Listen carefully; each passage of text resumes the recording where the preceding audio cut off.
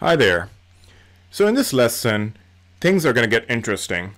We're actually going to connect to a database to load data into R.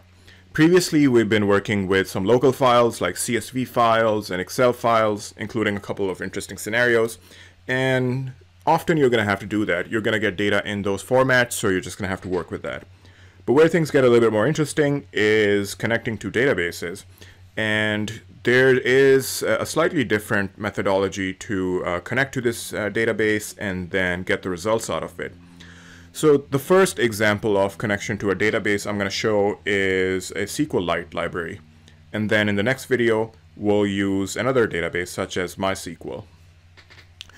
Just a couple of setup points. So the libraries that I'm going to be using include RSQLite and DBI.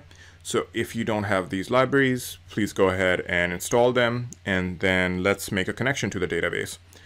Another point, the database is stored in this airbnb.sqlite file, so this will be part of the data folder that you'll have, and we're going to connect to it. Now, within that Airbnb database, we just have one single table where we have that Airbnb data. So the name of that file is appropriately called Airbnb data _ data. So let's just get started. What I've done is outline some steps that we're going to be following, and regardless of whether you're working with a SQLite library or MySQL, Postgres, whatever is the different type of system you're using, you're going to be following some steps which are going to look pretty similar. So really focus and learn what you're doing here, and then it's going to help you in the future. First thing we're going to do is connect to the database. So here I'm going to basically call a variable called connection. I'm going to assign to this variable called connection, and we're going to use the DBI library. There's a function within that called DBI connect, and we need to specify for SQLite just a couple of things here. So we need to specify the driver, which is just going to be SQLite. So I'm just going to hit tab here, and we're going to have this function here. So make sure that you see these parentheses at the end of it. And then the other thing I need to specify here is the name of our database. So I'm going to say here db name is equal to, and we need to specify exactly where this is located. So it's in our data folder, and I'm just going to hit tab here, and I'm just going to go ahead and hit tab again. So what this will do is let us connect to that database. And next up, we need to get a specific table out of it, which in our case is just one table. So I'm just gonna first of all just execute this chunk and see what happens.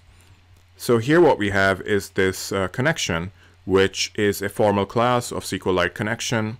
So we're gonna use this and get the data out of SQLite.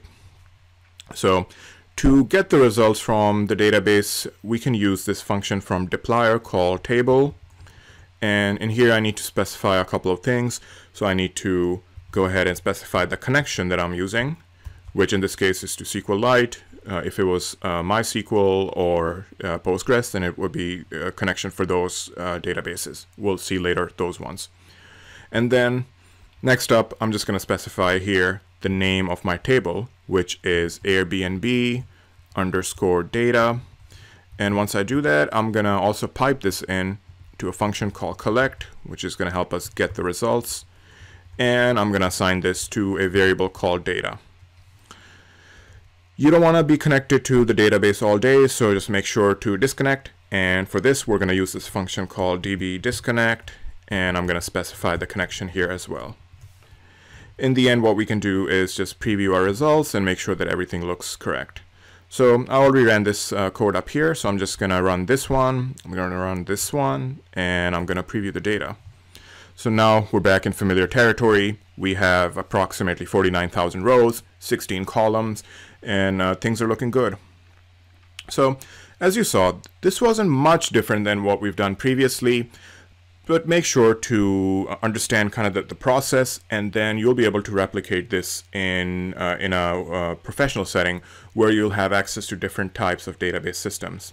So I appreciate you for joining me, and I will see you next time. Thank you.